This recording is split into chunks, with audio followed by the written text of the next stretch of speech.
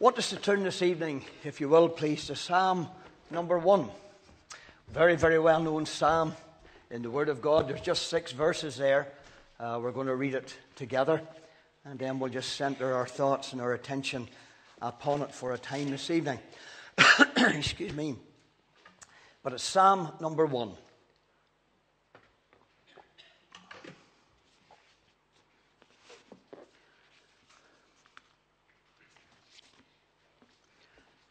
And it says, "Blessed is the man that walketh not in the counsel of the ungodly, nor stands in the way of sinners, nor sitteth in the seat of the scornful." Excuse me. "But his delight is in the law of the Lord, and in his law doth he meditate day and night. And he shall be like a tree planted by the rivers of water, that bringeth forth his fruit in his season. His leaf also shall not wither, and whatsoever he doeth shall prosper. The ungodly are not so, but are like the chaff which the wind driveth away. Therefore the ungodly shall not stand in the judgment, nor sinners in the congregation of the righteous. For the Lord knoweth the way of the righteous, but the way of the ungodly shall perish."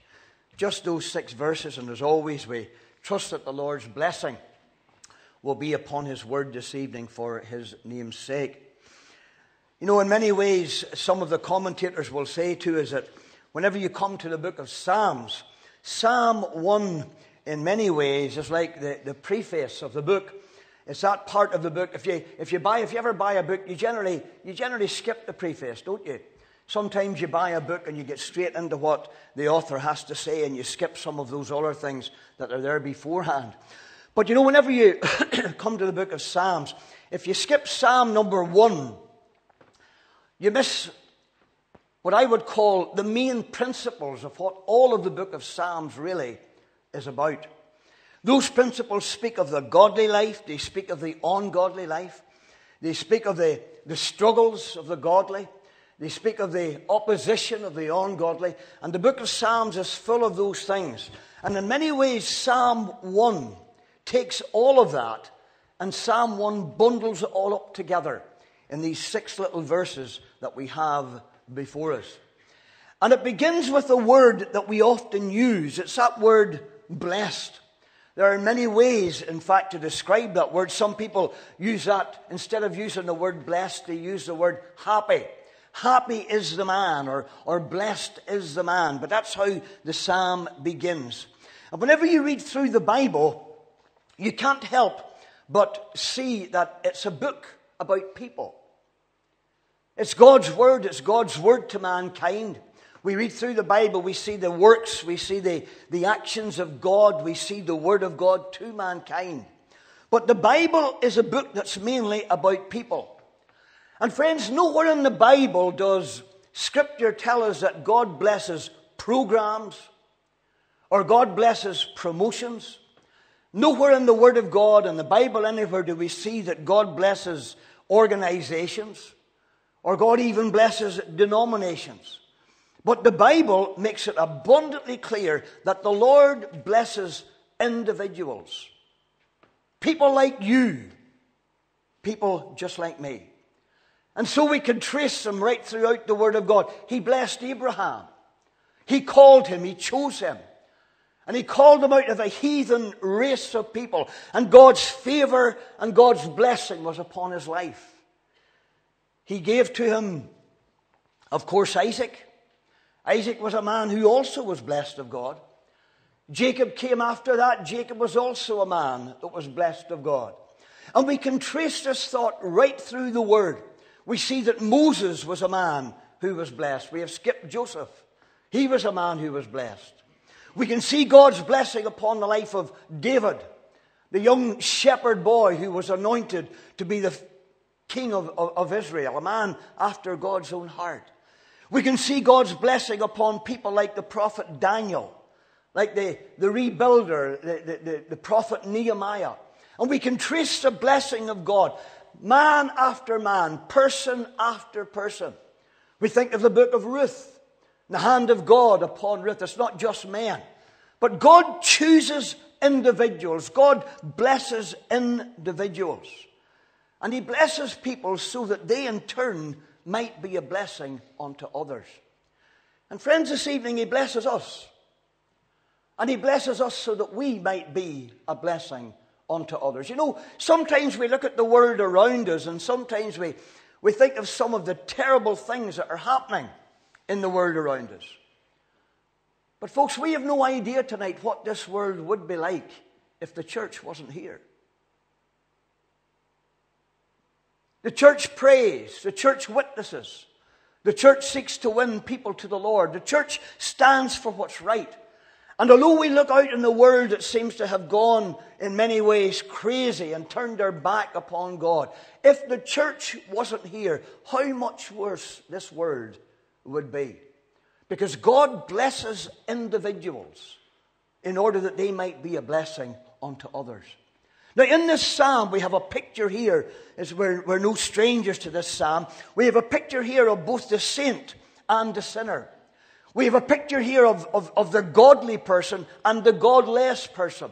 We have a picture here of the individual who is blessed and also the individual whose life is blighted. And so let's just work our way through this for a few moments this evening. And let's look first of all at the godly. I want you to think first of all about his path. His path. The godly person's path. It's a path, first of all, that is separated from the world. It says, he walketh not in the counsel of the ungodly. In fact, if we read the whole verse, it says, blessed is the man that walketh not in the counsel of the ungodly, nor standeth in the way of sinners, nor sitteth in the seat of the scornful. You know, modern philosophy tells us to emphasize the positive. We live in days when they talk about the power of positive thinking. They say to us, if we think negative thoughts, you know, we fill our lives with gloom, we fill our lives with depression. And so we should always think on things that are positive in life. And we hear a lot about that in these days of time. But in this psalm, the Lord begins here by emphasizing the negative. Because the blessed man or the happy person is marked not by the things that he does, but he is marked by the things that he does not do. He is marked by the places to which he does not go. He is marked by the books that he does not read. He is marked by the company that he does not keep. God begins here with the power of negative thinking. In other words, a man who would be happy or a man who would be blessed begins by avoiding certain things in life that will hinder him or her or pull him or her down. Things that make it impossible for happiness to flourish. Because those things are poisonous to the soul and to the life. Those things are destructive. Those things are counterproductive. And so we see him here. He doesn't listen to the ungodly man. He doesn't linger with the sinful man. He doesn't laugh with or at the scornful man. We won't take the time to develop those things any further this evening. But it's the things that he does not do. The fact that he has a path that is separated from the path of the world. Now, please get me right here. It doesn't mean that we cut ourselves off from people. That's not what's being said here. But it means that whilst we live in the world around us, amongst people around us that are ungodly, our lives stand out different. Our lives stand out separated. Because God has come and because God has done something inside our souls. And so we won't take the time to develop that any further, but this is a godly man's path. And it's a path of separation. If you want, in contrast to that, to see the path of the backslider, you will see the backslider's path in that verse as well. Because the backslider moves from walking until he's standing, and then finally he's sitting down. Have you ever thought about the life of Lot? And the Bible tells us that righteous man, his soul was vexed every day with what was happening in Sodom and Gomorrah. But Lot separates from Abraham. He chooses the well-watered plains of Sodom and Gomorrah, and he pitches towards Sodom and Gomorrah. And the next thing you read about him in the scriptures is that he's in Sodom and Gomorrah. And then further along, you'll read about him again. And he's now sitting at the gate in Sodom and Gomorrah. He's sitting in the place of the council, the place of power. He's a man who walked, and he went from walking till stopping to standing, and finally he's sitting amongst those that are about to be judged by God. And the Bible says his righteous soul was vexed. And yet, friends, you never read anywhere in the Bible that he did anything about that. He never made any effort to get away from that. He never made any effort to move away from the sinfulness in which he had found himself. And we're not going to take the time to develop that this evening either. But it's a path of separation. And then we see the path also of the backslider. He's walking, he's standing, he's sitting down. I wonder tonight what your life shows. I wonder where you are in your walk with the Lord tonight. I wonder what your path, if you're saved, I wonder what perhaps your path is like this evening. Are you separated from the Word? Are you slowing down with the Word? Or could it be that there's someone here tonight and in your spiritual walk, you're now sitting in the Word? Coldness has come into your heart and you're away from the Lord Jesus Christ. What kind of a path are you on this evening? But we don't just see this man's path. Because next we see the godly man's pleasure. He is satisfied with the Word. The Word of God has captured his affection. That's what verse 2 says.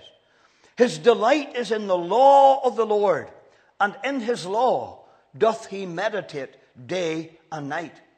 You see, the godly person, the saint, has a different counselor from the ungodly man. He is different company than the sinful man has. He has a different cause than the scornful man has. His first love is for the Word, the living Word of God. And that Word has claimed his attention. It says here, in his law doth he meditate day and night. Did you know tonight that what you delight in is what will direct your life? That's what will motivate. That's what will drive. That's what will direct your life. And so we need to be so careful about what we enjoy. The godly man enjoys the blessings of God, and his path and his pleasure are such that God directs his life and God makes him a blessing unto others. And of course, a life that's filled like this leads a person to what we see next in verse 3. Because there we have the godly man's prosperity. He is situated by the waters. It's a symbolism of Scripture. Water for cleansing represents the Word of God. He shall be like a tree that's planted by the rivers of water. In Ephesians chapter 5 and verse 26 it says, Christ loved the church. Christ gave himself for it, that he might sanctify and cleanse it with the washing of water by the Word. Water can symbolize the washing of the Word of God. The Word of God has a powerful cleansing effect upon the heart and life. In Psalm 119, the psalmist could say, wherewithal shall a young man cleanse his way? By taking heed thereto, according to thy word. If you want your way cleansed, you need to obey the Word of God. If you want your life to be cleaned up, then you need to get into the Word and see what the Word of God has to say. And friends, praise God tonight. His Word tells of a Savior.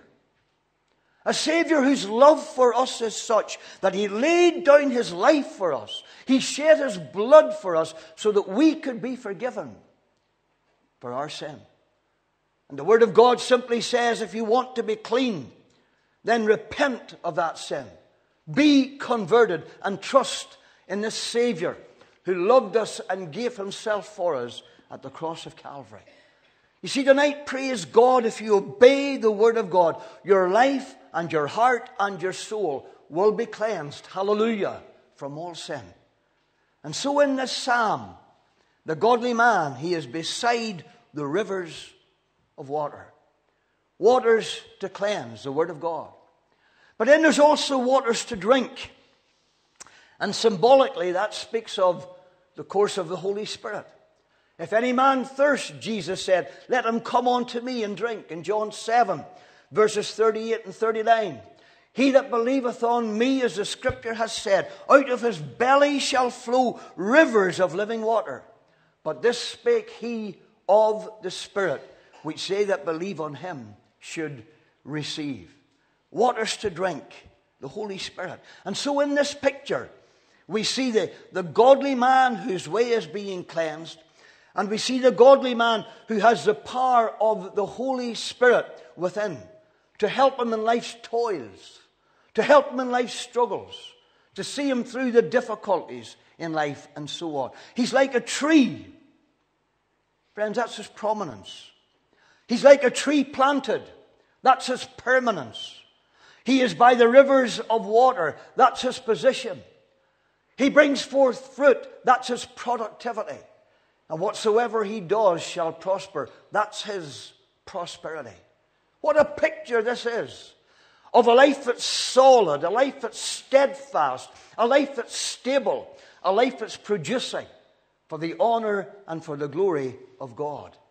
You know, we think about grass. Grass is mown, harvest after harvest, but the tree stands firm. We think about drought. Whenever severe drought comes, grass gets burnt up. It turns brown. But the tree beside the waters, no drought, I beg your pardon, can destroy it or can cause it to wither. That's a position of the godly man. Is it any wonder that the psalmist calls this man blessed? Is it any wonder that this is indeed a happy man? Bless his holy name. God's hand is upon him. You know, friends, what we're thinking about here, the word cries out for. This is exactly what the world wants. The world needs satisfaction. The world needs something that's permanent. The world needs something that's sure. The world needs something that will not fail them. The world needs something that will not let them down. The world needs something that will be there to help them when the difficult times of drought and famine come. The world cries out for this sort of thing. But this man is happy. This man is blessed, because this can only be found in the Lord. These things can only be experienced if you are blessed of God. Can I ask you tonight, is this your life? Are you blessed in this way? Where do you stand in the context of what this scripture speaks to us? Or how does your life compare to the pictures that we see here before us in these verses this evening? Warren Wiersbe says, the Lord wants to bless people. And then he goes on and he says, but if we want blessing, we need to be separated from the world. We need to be saturated with the Word. And we need to be situated by the waters. That's how he summarizes those three little verses. 3 conditions for the blessing of the Lord.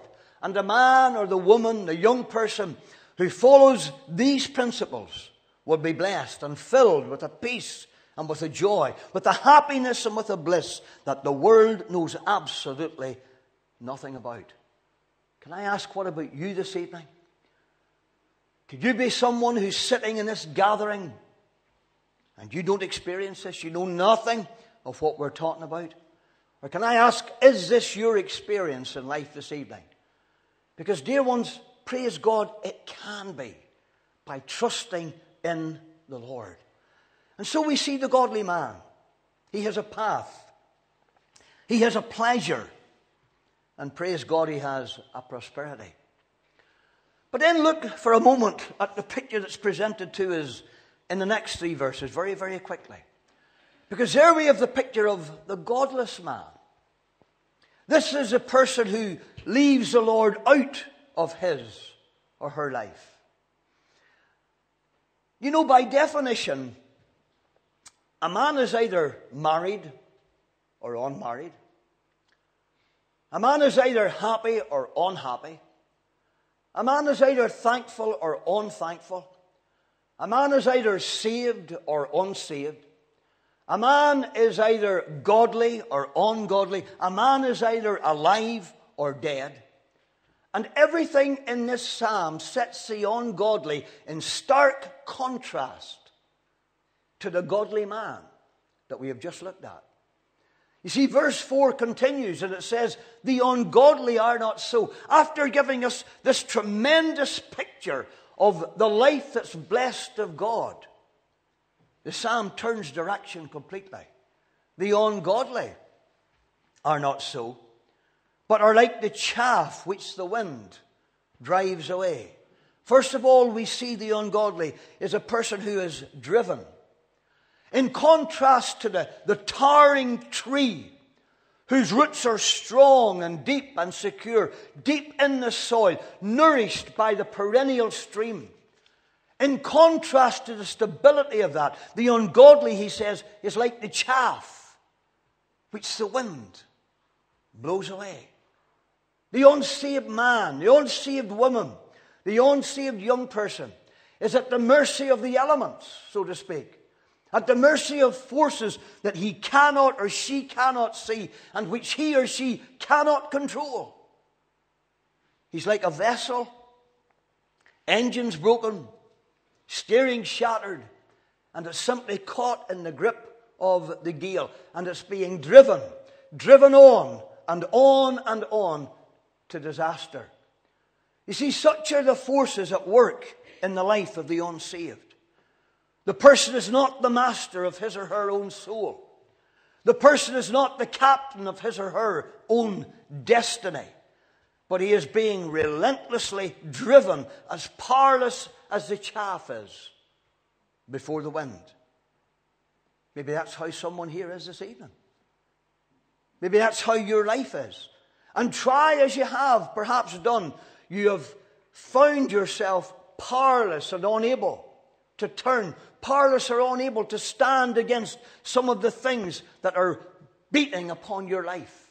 Because the ungodly is driven. The next verse says the ungodly is doomed. Therefore the ungodly shall not stand in the judgment, nor sinners in the congregation of the righteous. The sinner has no standing on the day of judgment. He will be summoned to the great white throne, there to find that heaven and earth have fled away. Everything familiar will be completely gone. Everything he has sought to build, everything that he has invested his time and his energy and his talents in, it's all gone. He has nowhere to stand. That person built his life upon something that was temporary, something the Bible says that was fading away. Built his life upon the shifting sands of time, and the judgment has swept it all away. Verse 5 says he's doomed. He's doomed. And then finally we come to verse 6.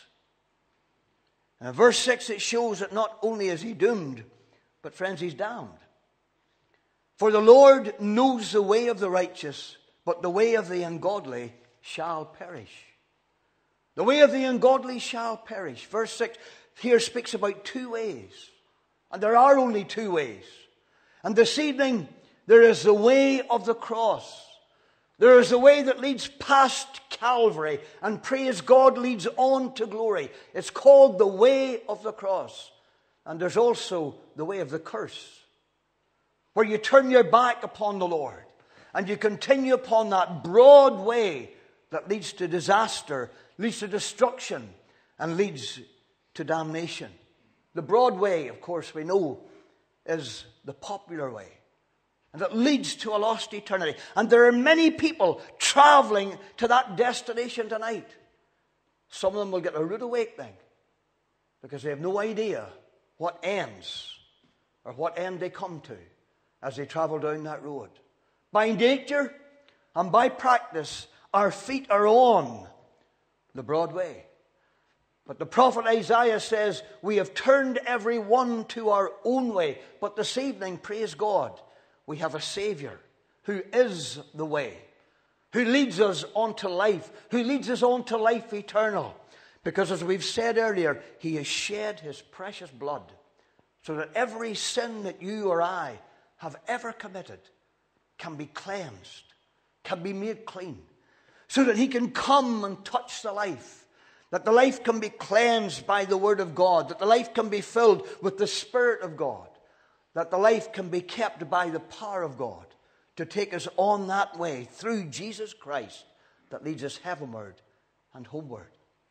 And tonight, can I just simply say, if there's anyone in this gathering and you're on that broad way, that way that leads away from God, and I'm not talking about being a religious person, I'm not talking about being an upright person, I'm asking you tonight, have you come to the cross of Calvary? I'm asking you tonight, have you turned, called upon the Lord Jesus Christ, and put your faith and your trust in Him? Can I say tonight, if there's anyone and you haven't done that, you can make that turn tonight. You can trust Him here this evening. And you can pass from a life that's godless, that will end in doom and destruction, onto a life that's filled with the fullness and the blessing and the power of Almighty God, that will take you heavenward and will take you homeward. If you will turn unto Jesus, this wonderful Savior, who laid down His life, dear friend, listen to me, just for you. Have you turned to Him? Can you look back tonight to a time in your experience when you have trusted Him in a personal way? Or is there still perhaps someone here this evening and you don't know this wonderful Savior who wants to flood your life and bring you in to the blessing of Almighty God that will hold you secure for time and for eternity? Will you just turn to Him tonight? Will you just take Him at His word? And will you pass tonight from death unto life and be numbered with the godly, blessed for time, and praise God, blessed for all of eternity? Will you come tonight? Will you trust Him? Let's just bow in prayer. Blessed Savior. Blessed Savior.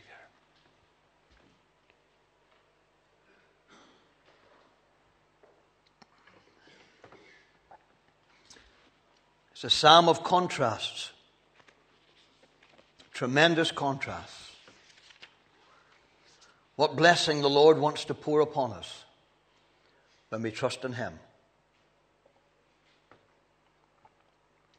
And yet what blessings we forsake whenever we choose to go on in our own way. And again tonight, let me ask you, is there someone here perhaps and you're prepared to put your faith and your trust in the Lord Jesus Christ? You need to call upon Him, and we want to just give opportunity for that now. As you consider your condition tonight, all we're simply asking you to do is just where you sit in your seat, in your heart, just reach out to Him. Ask Him for forgiveness. Thank Him for what He has done for you at the cross of Calvary. And by faith, just cast your all upon His mercy, and upon His love, and upon the sacrifice that He made with His own precious blood so that you could be saved. Just ask Him to save you.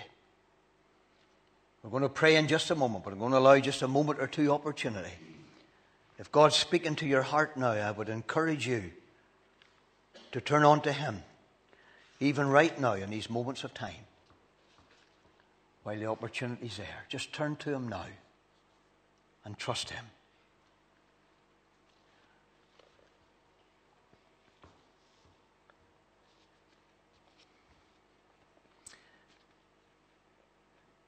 And Lord, as you look upon us tonight, you know every single life that's here this evening. Nobody skips your gaze, Lord. Nobody slips away from the eye of the Almighty. Lord, your word declares that the eye of the Lord is in every place, beholding the evil and the good.